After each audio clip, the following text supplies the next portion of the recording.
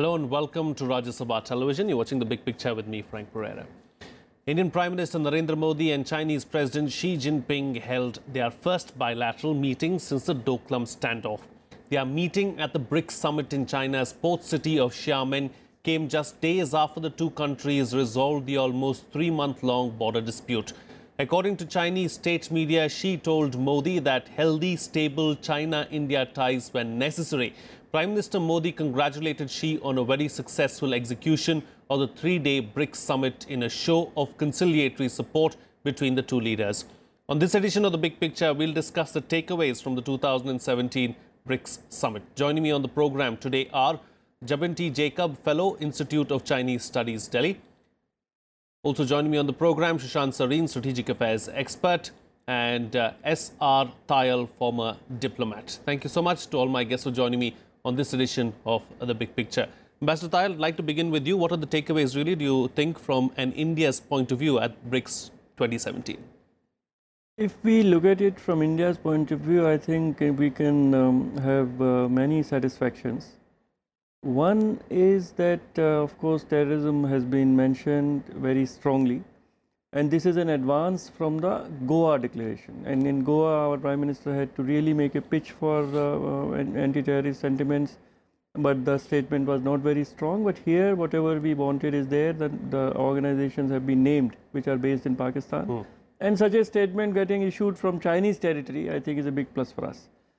Second, where I see India's invisible hand is that 5 guests were invited by China, special guests outside BRICS. And they are Thailand, Mexico, Egypt, Guinea and Tajikistan. Why is Pakistan not there? If China itself did not invite Pakistan, which is their bosom friend, which is their best friend in the neighborhood, why? And if they wanted to invite, were we able to prevail upon China not to invite Pakistan? And the third thing, where I think our views prevailed was on BRI.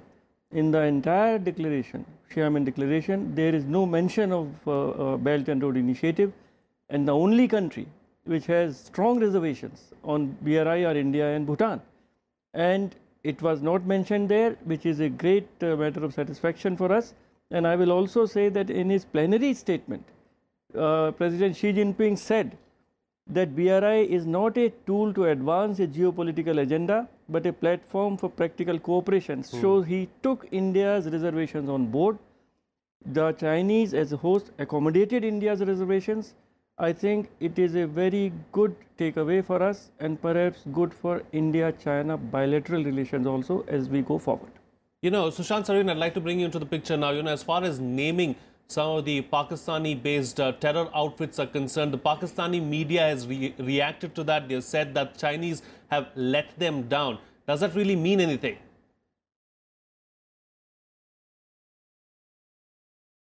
Well, I think to the extent that the Pakistanis are spooked by the declaration, I think is a matter of great satisfaction to us. But in real terms, what does it mean? I think we'll have to wait and see whether the Chinese position on, for example, Masood Azhar changes when the time comes for the inclusion of his name in the 1267 list. The Chinese have been resisting so far. So if that position changes, and because they have agreed to references to the Jaish-e-Mohammed in this particular declaration, it becomes even more difficult for them to keep resisting the chief of a terrorist organization from being designated as an international terrorist. So I think that incongruity cannot be carried out indefinitely, and even the Chinese are realizing, and the grapevine in Pakistan is that the Chinese are telling the Pakistanis that, you know, it's becoming more and more difficult for them to keep this technical hold going on. It might happen a couple of more times, but it cannot be done indefinitely. Is that the next logical step then? Is that the next logical step? For the Pakistanis who... Well, that would be, but I think what is even more important is that the fact that there has been also references to organizations like the Taliban and the Haqqani network and a very strong statement in favor of the Afghan government and the Afghan National Security Forces and their fight against terrorism, and naming both, like I said, the Haqqani network and the Taliban, which are pets of Pakistan and with which even the Russians and the Chinese have been flirting.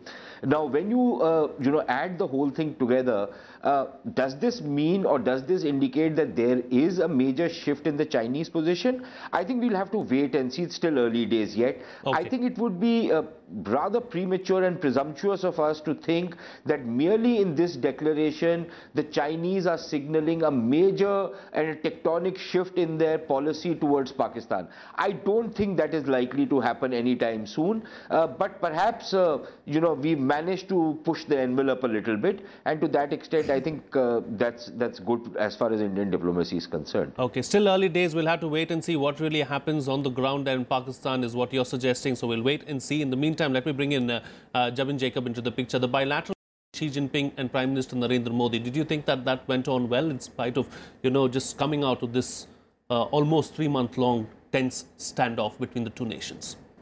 Well, I think it's a function of diplomacy to make sure that these meetings go off well, that they look good despite whatever else tensions might exist. Now, having said that, just because a meeting appears to have gone off good and well doesn't mean that there aren't other problems in the relationship or that there isn't a problem around the corner. I mean, we had for what is to all appearances, a great meeting in Astana, and we had Doklam right after. So let's not go by appearances.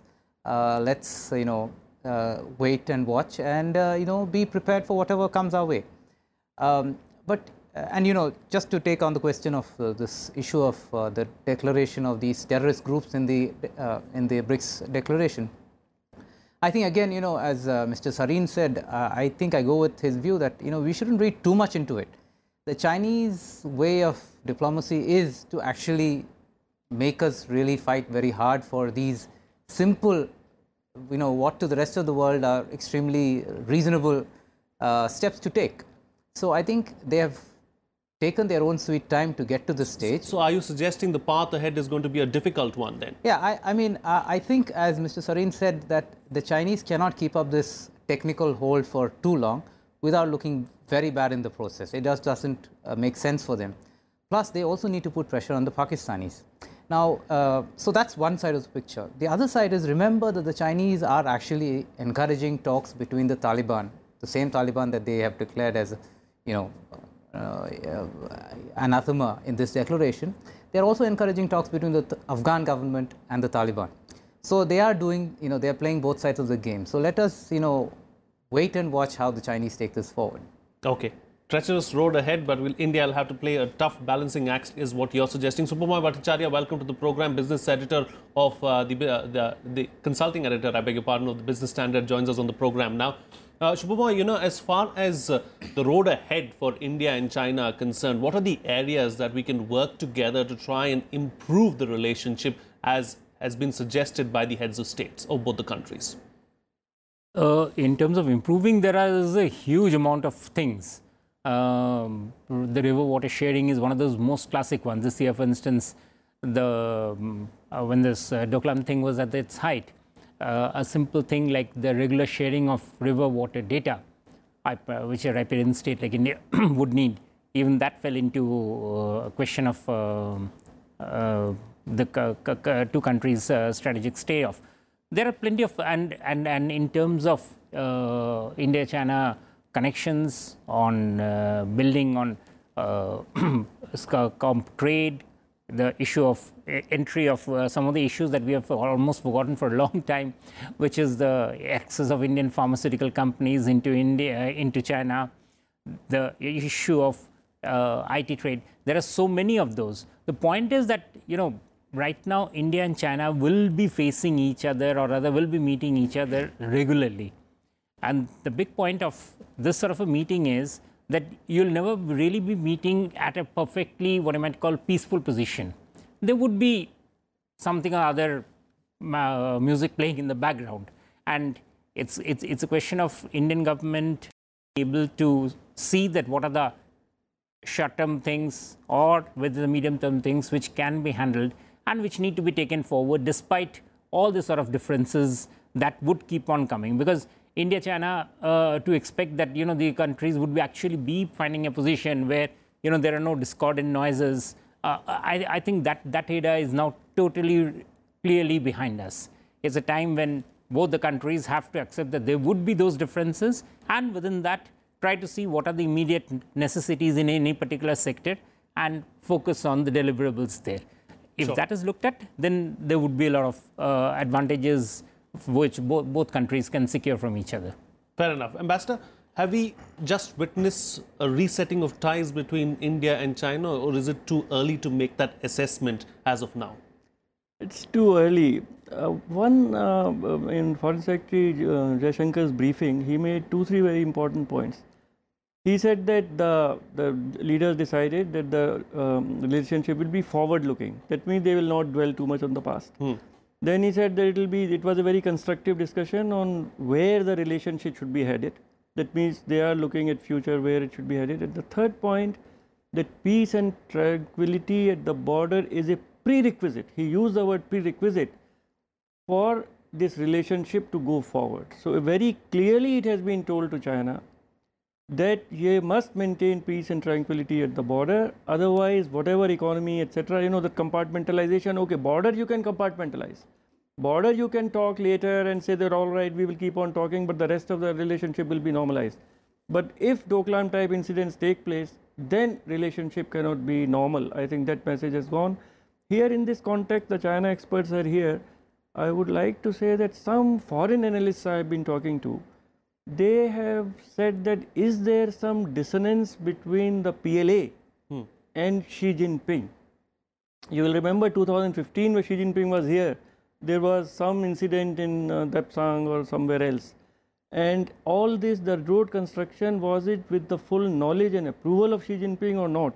That is for our China experts to indicate. Indeed. Sushant, Sareen, do you want to add something to that? The ambassador is suggesting that maybe the PLA and Xi Jinping, the president of China, are not on the same page. Are you picking up the same kind of signals? Well, there is some talk of that.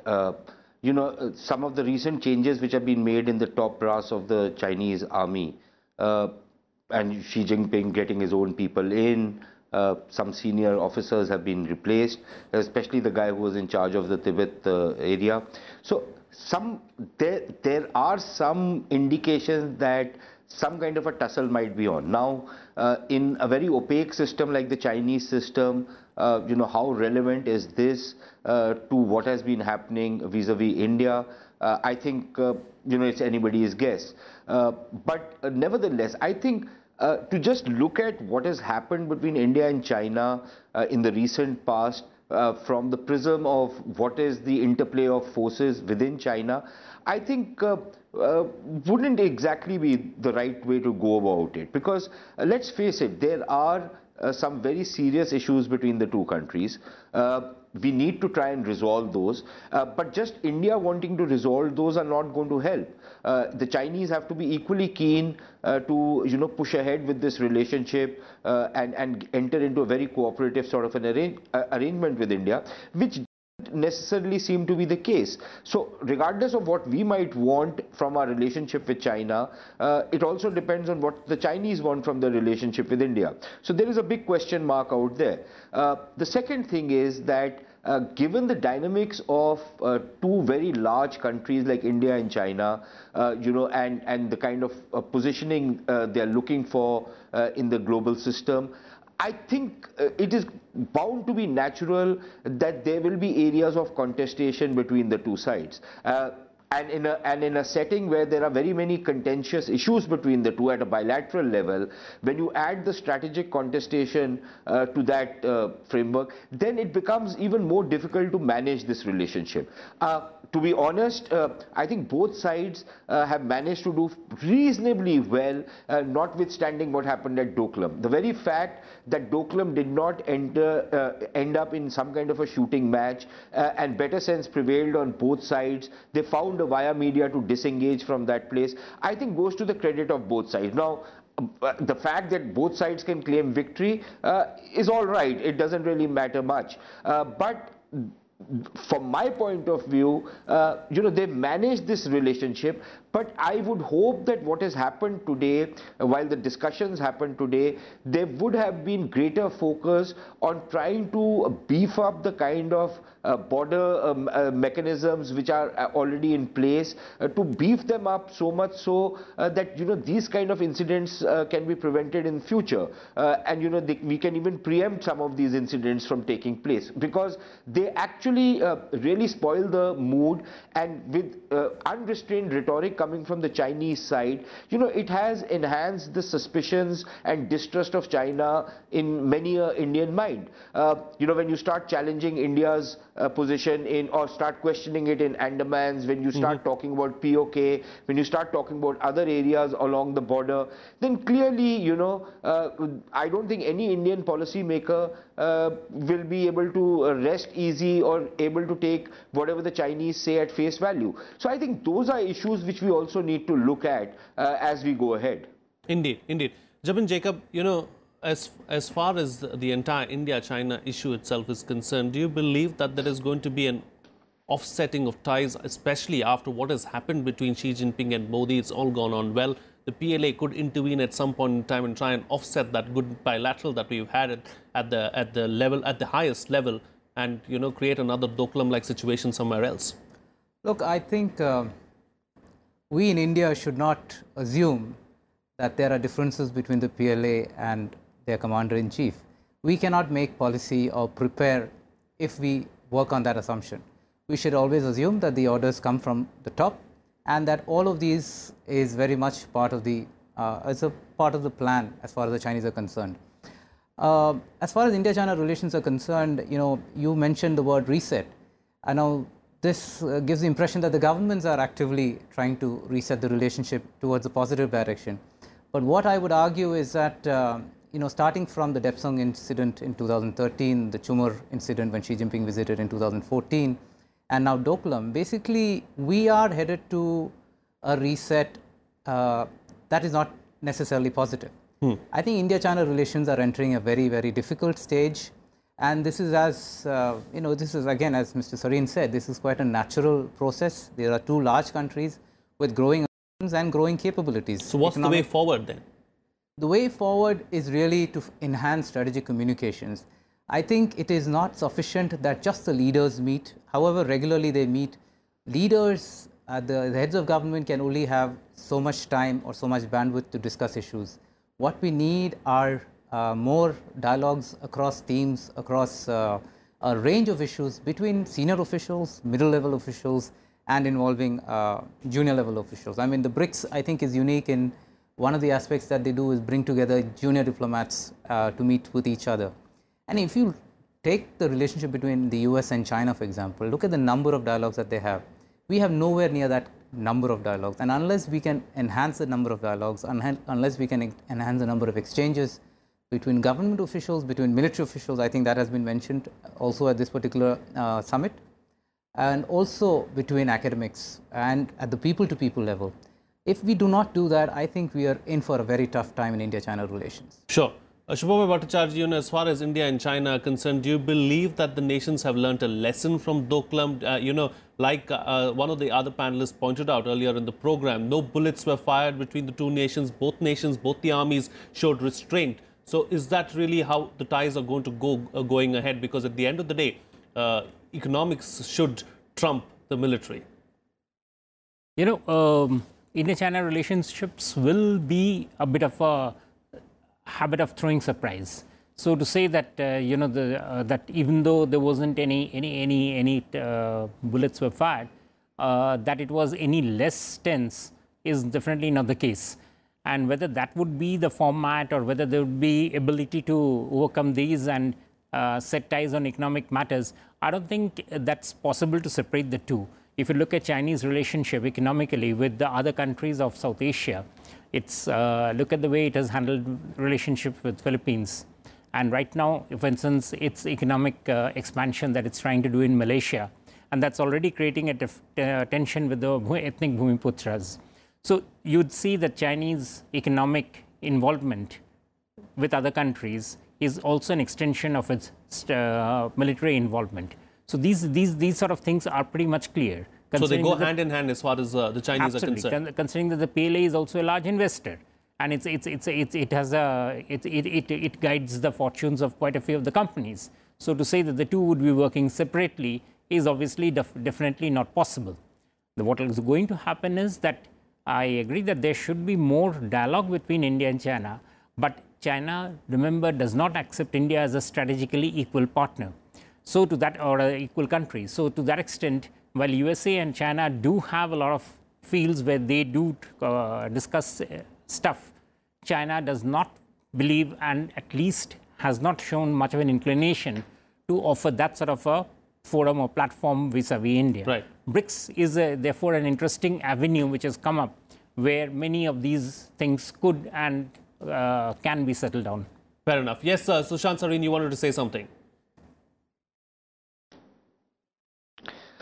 No, just on this business about economic cooperation. I'm all for economic cooperation between countries. I think trade is something between countries which actually enriches all countries, and nobody does a benefit, a favor to the other country by trading with them. So it's a mutually beneficial thing. But I don't think we should overestimate the role of economics also. To some extent, it is true that you develop vested interests and people, if you have a large market like India, which is your 5th largest or 6th largest market, then of course there is also an incentive to not get into a kind of a tiff which could actually completely bust this market apart. So while that is there, at the same time, when you look at China's relationship, for example, with Japan or with Taiwan, and you see the kind of aggressive moves that the Chinese have made, even though their dependence on trade on Japan and Taiwan, as well as on investments with both these countries and also the US for that matter, is a lot more than what it is with India. And yet that did not stop the Chinese from actually pushing their weight around in many of the so-called disputes. There was a time when they kept quiet. Today they think they are in a position that they can actually push ahead with their claims in many of the areas. So I think it's something which on balance can go either way. This business about economic cooperation between countries. It's not necessarily the magic bullet which will ensure that all will be hunky-dory between any two countries. Sure. All right. I've got 2 minutes left on the program, so I'm going to quickly try and squeeze in 2 comments from my guests. Ambassador, beginning with you, on the whole, as far as the grouping itself is concerned, what do you believe are the takeaways? The BRICS, I think, has been able to make some very good statements as far as the global issues are concerned, whether it is climate change or IMF, and so there is a direction in which the 5 countries can go together, and that direction has been very clearly laid out. The accreditation agency and evaluation, our Prime Minister had also spoken about some rating agency, yes. Solar Alliance, because energy. we can't depend on Western rating agencies. We can't depend on Western agencies. So as far as that is concerned, that agenda continues, that agenda has been strengthened. And on that direction, I think the BRICS countries will be able to move forward. And Jabin, Jacob, would you call the BRICS 2017 summit a success on the whole? Well, question of success or failure depends on what our expectations are. And if our foreign ministry declares that, well, expectations have been met, and especially with regard to the declaration of several of these Pakistan-based terrorist groups openly, I think that in that sense it was definitely a success. I think the issue really going forward is what next. It's not good enough for us to stop having expectations, and BRICS is actually a very unbalanced grouping. China and India are by far the biggest economic players, and also the most significant and equally significant political players. And if the other 3 economies are not able to sort of get their act together, then BRICS really has a problem going forward. So the question is, how do India and China manage to get this entire grouping working together in economic terms as well? Right.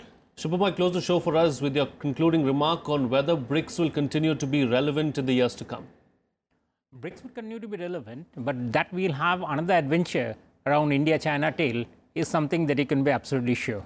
Okay, fine. All right. On that note, then we'll call it a wrap on this edition of The Big Picture. I'd like to thank all my guests on the program, SR Tayal, Sushant, Sareen, Subhomoy, Bhattacharjee and Jabin Jacob. Thank you so much, gentlemen, for joining me on the program and putting things into perspective for us. That's all the time we have today. See you again next time.